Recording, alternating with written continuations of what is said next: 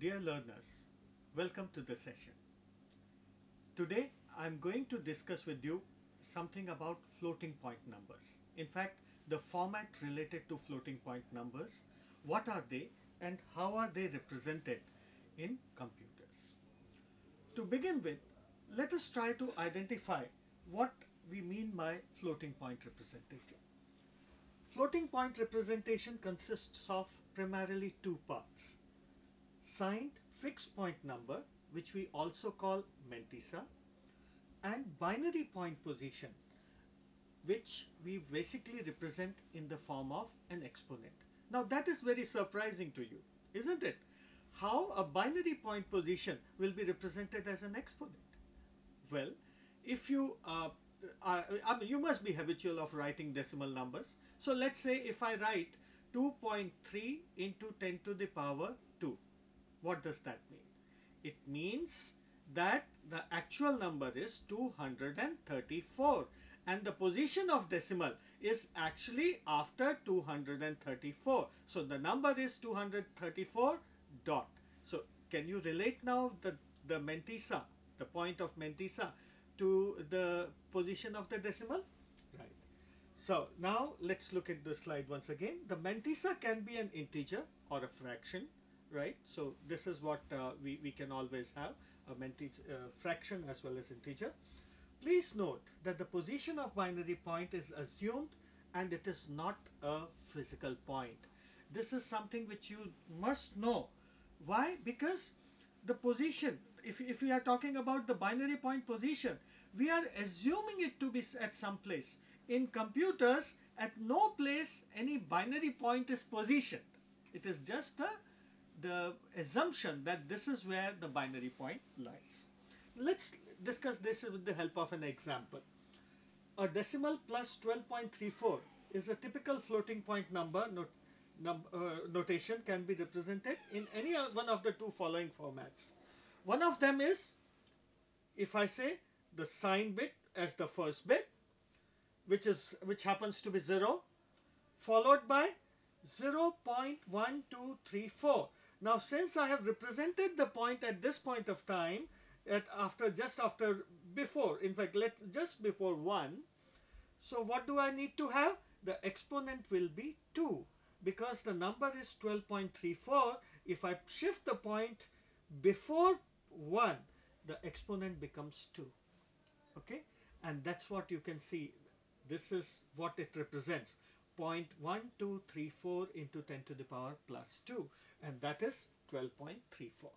Now the second thing which we can do for the same number, it happens to be, if I represent the whole thing as a mantissa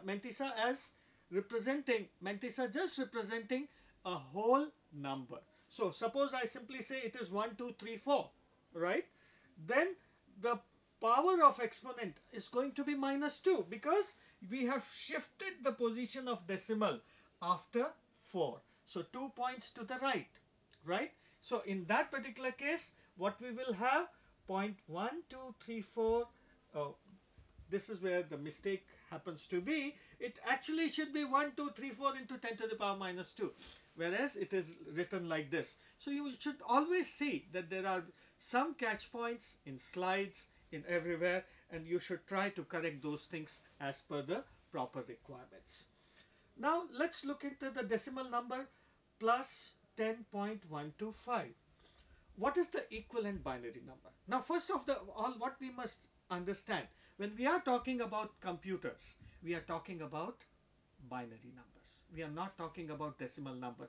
Decimal number definitely we took as an example. Why? Because you are most comfortable with decimal number. But what about the binary numbers, right? So we are looking forward to the binary conversion of decimal numbers. And that's why this particular thing. Now 10, you know, is 1010. You can calculate it. It is going to be 1010. And 0.125, if you once again try to calculate it, it will come out to be 0.001. So this is the number which we want to represent in computer. Now how do we represent this? So now floating point numbers are often represented in normalized forms, which basically means fractional mantissa does not contain 0 as the most significant digit of the number is considered to be normalized form. Now basically, if what we are trying to say that the mantissa is fractional, it is not an integer as it was the case of 1, 2, 3, 4 into 10 to the power minus 2. It is the case of 0.1234 into 10 to the power 2. That means the mantissa is supposed to be fractional in nature. Now that simply means what we are assuming our point to be before this particular position, right? So our point will be before this, the whole number which we have represented, and that is an assumed location. That is not a placed position. It is an assumed notation or location which we have assumed for this particular case. So what you can see we have is the sign, which is 0. We have the fractional mantissa, which is equivalent to 1010001, which is coming over here. And since we have moved our point 4 onto this particular side, so our exponent has to be plus 4. That's why this 0 is appearing over here, and 4 happens to be 100 in binary form. So you have represented a number 10.125 in the form of a fractional floating point number. But is that all? No, there are many more things as far as floating point number is concerned. So let us identify a hypothetical representation. Let's try to present some information on this particular basis. So what we are doing in this hypothetical 32-bit representation, we are assuming that sign is being represented with the help of 1 bit. 1 bit means only 1 bit. It does not mean 0 or 1. It means 1 bit, which can be 0 or 1. Then we have an exponent which we are assuming that can be 8-bit long. 8-bit long means if you want to represent any number in 8 bits, then it can be from 0 to 256 maximum, right? Not even 256, 255. Mind my words, there may be some mistakes, so clarify those mistakes with your counselors. Then we have the significant or mantissa, which we call, which can be 23 bits. Because we have in total 32 bits, so the 23 bits are remaining, goes to the mantissa or the significant. Leftmost bit is the sign bit of the significant. So we are assuming that the leftmost bit is going to be represented with the help of a sign bit. Mantissa or significant must be in normalized form. What it means that mantissa should always start with the 1. It should never start with the 0. Okay. The base of the number is 2. Obviously we are dealing with the binary number, so base has to be 2.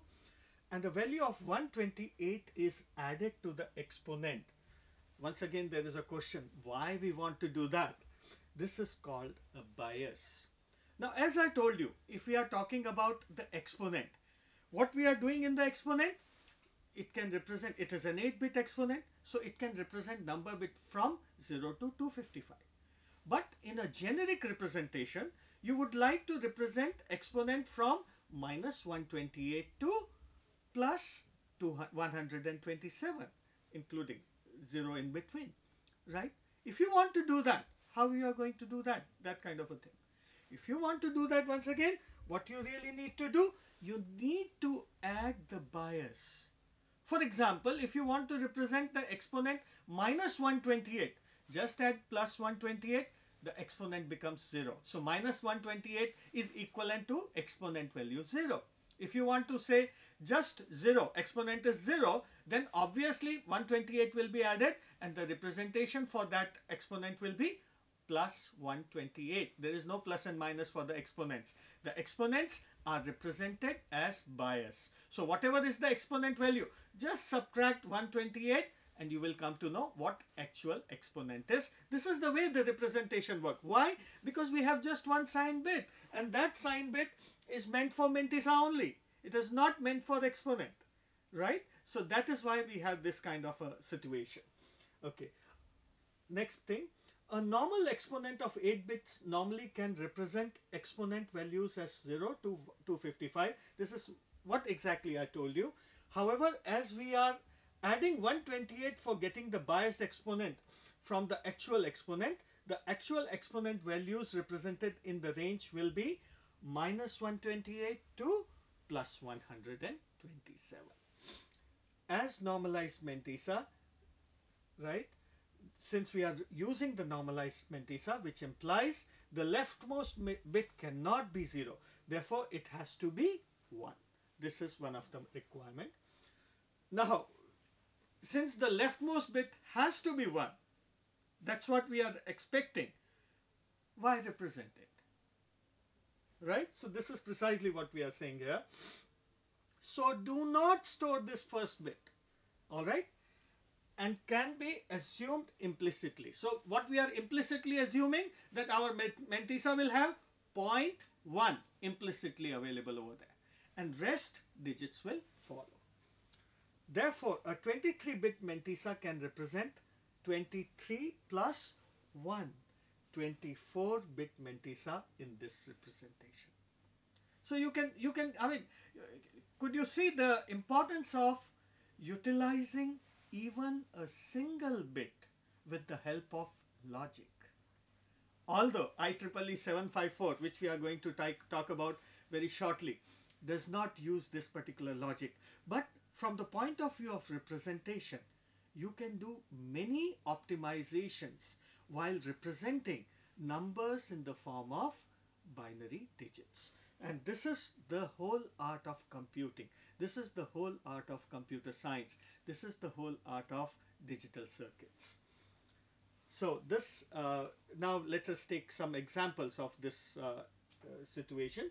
The binary number plus 1010.001, how it is going to be represented in our situation. Sign bit is 0. Mantissa happens to be this 10100001, and exponent happens to be 4. So 0, 1, 0, 0. Now in the proposed floating point representation, how this information will be translated into the computer. Exponent, add bias. So we added bias into the exponent. This is 128. We added this to this particular exponent. You can see the color is making that whole difference. So what it becomes? This becomes the exponent for the number which is to be represented with the help of floating point situation. Okay, sign directly comes without any problem. Mantissa is coming over here, right? So 1000 001 this, and this 1 is basically the assumed one. All right, so this is what you will find the mantissa to be coming. So this is what you see over here. This is the exponent which is coming over here, and this is where the mantissa actually starts. All right, so this is first the exponent. This exponent is appearing over here, and this is followed by mantissa. Now please note, in our mantissa it is 10100001. So this 1 is implicit, and okay, so this 1 is implicit, not to be represented in that particular situation, and rest everything will be appearing like that. All right, so what you can see, this red one actually is not going to appear in the number format, because this is the way we have represented it, right? This is the way we wanted it. You can have different formats of floating point numbers, and you can represent the numbers accordingly. The whole idea is, take the floating point number, the number which you want to represent, find out what is the bias, find out the exponent, then find out the mantissa part of it, see if it is represented what way, normalized. I mean, most of the cases you will find it is normalized fraction. So represent it in the form of normalized fraction and put the sign bit as it is for the mantissa. So this basically defines the number representation. But what is the number range this particular floating point representation format is going to represent? Well, for doing that, we calculate several things. What we do? We first find the smallest mantissa value, and the smallest mantissa with the implicit 1 bit followed by 23 zeros becomes, this is 0.1 followed by 23 zeros. So these are 23 zeros, 4, 2, 8, 6, 16, 20, 23 zeros, right? So this is 1 into 2 to the power minus 1, which is 0.5. So smallest mantissa in this kind of a representation is 0.5, which is not acceptable. Most of the time we represent number with the help of a 0, right? The maximum value of the mantissa in this particular case will be 0.1 followed by all ones. Now what is the value of this? Once again, in computing you do lot of intelligent things, and that's what we expect from you too. So rather than finding this value 2 to the power 1, 2 to the power 0, 2, 1, 2, 3 like that, you just add 0.000000 last one into it, just like the way it has been shown over here. Just add it, and what you will have, which actually happens to be 2 to the power minus 24. So when you add it, the whole number becomes 1. Alright, and therefore the value, this value which is appearing over here, actually is 1 minus 2 to the power minus 24.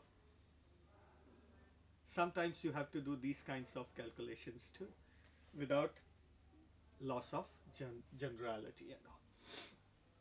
On the other hand, the smallest negative number happens to be maximum mantissa and minimum exponent.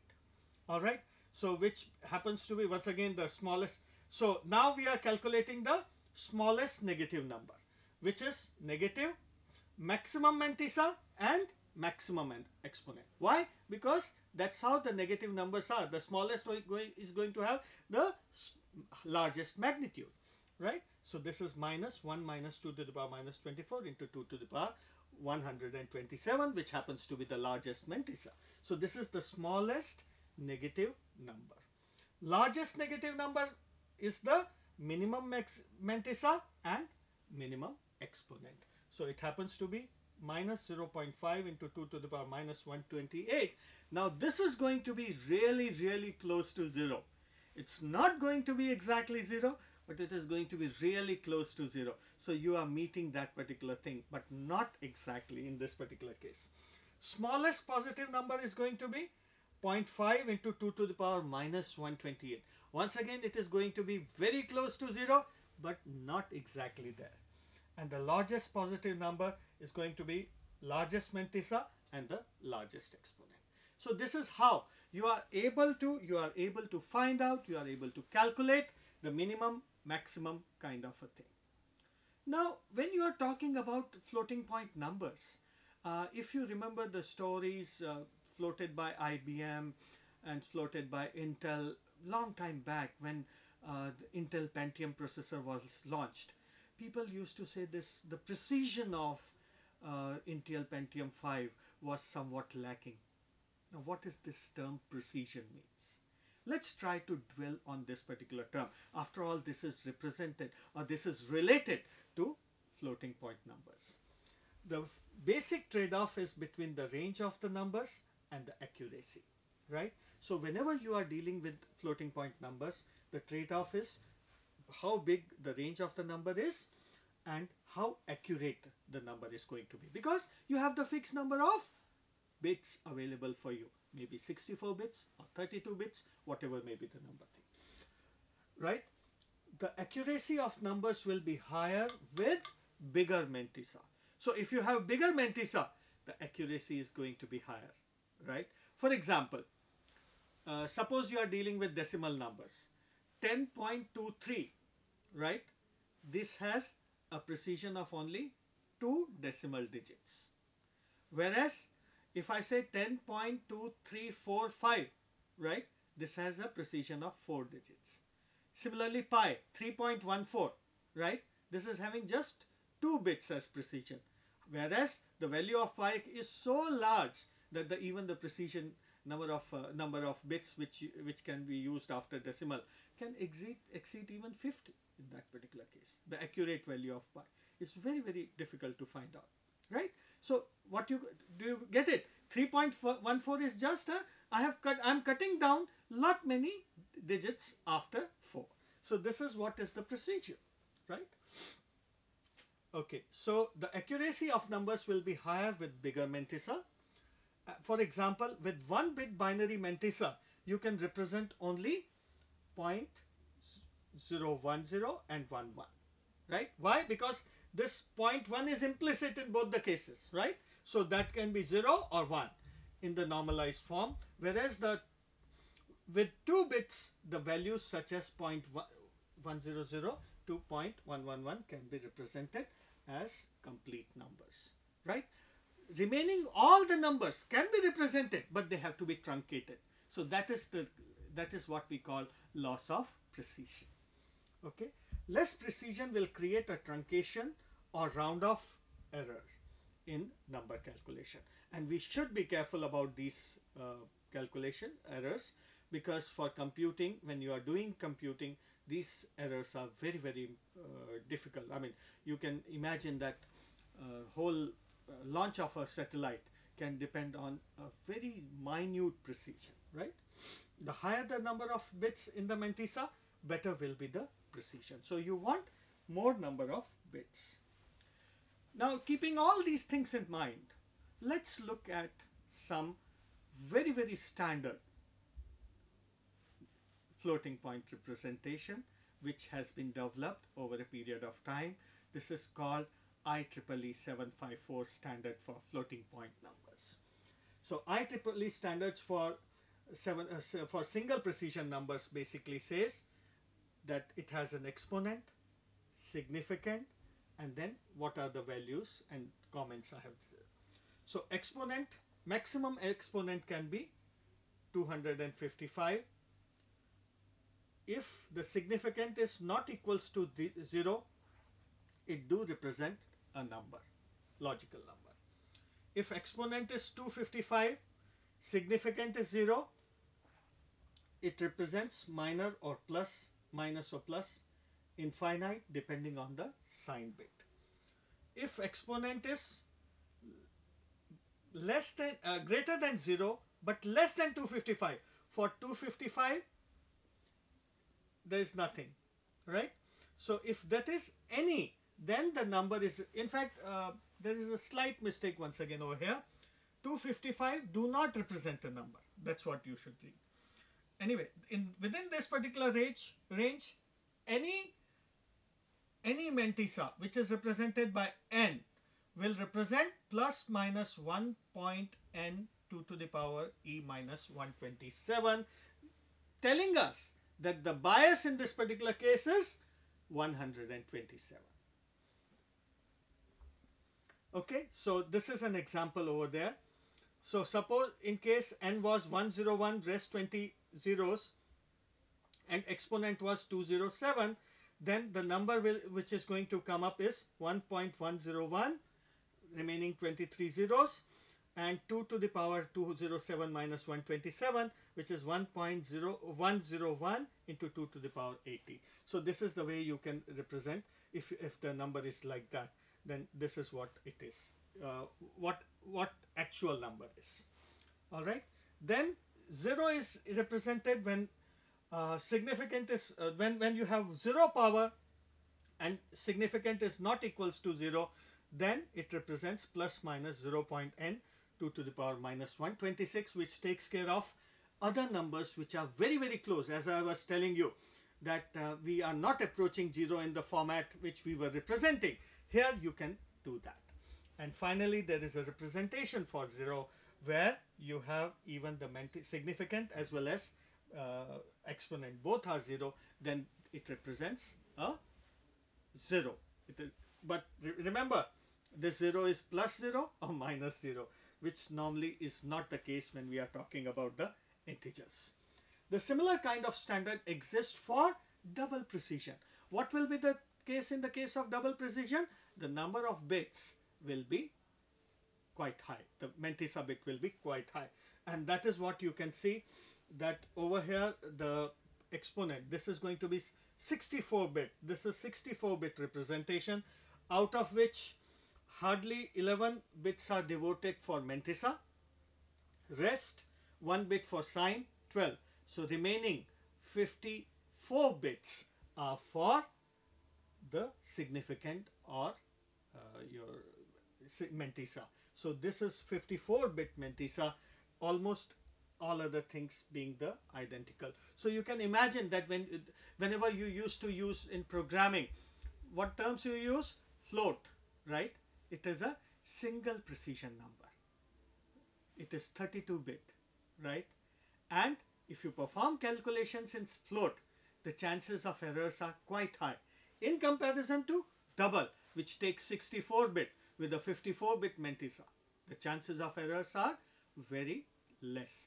Not errors that way, the round off and truncation errors, not any other kind of errors. Alright. So this is what in nutshell I have to say. Let me try to recap. The most important thing for floating point representation is to identify that point is never represented.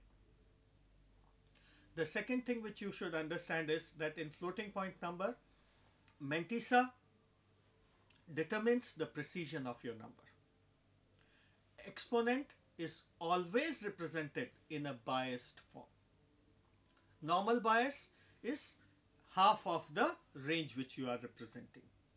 Alright, and the mantissa is represented mostly in the normalized form. In IEEE 754 representation, there is a representation for 0 also, but it is plus minus 0, which sometimes is not that optimal, but otherwise it is okay. At least we have a representation for 0.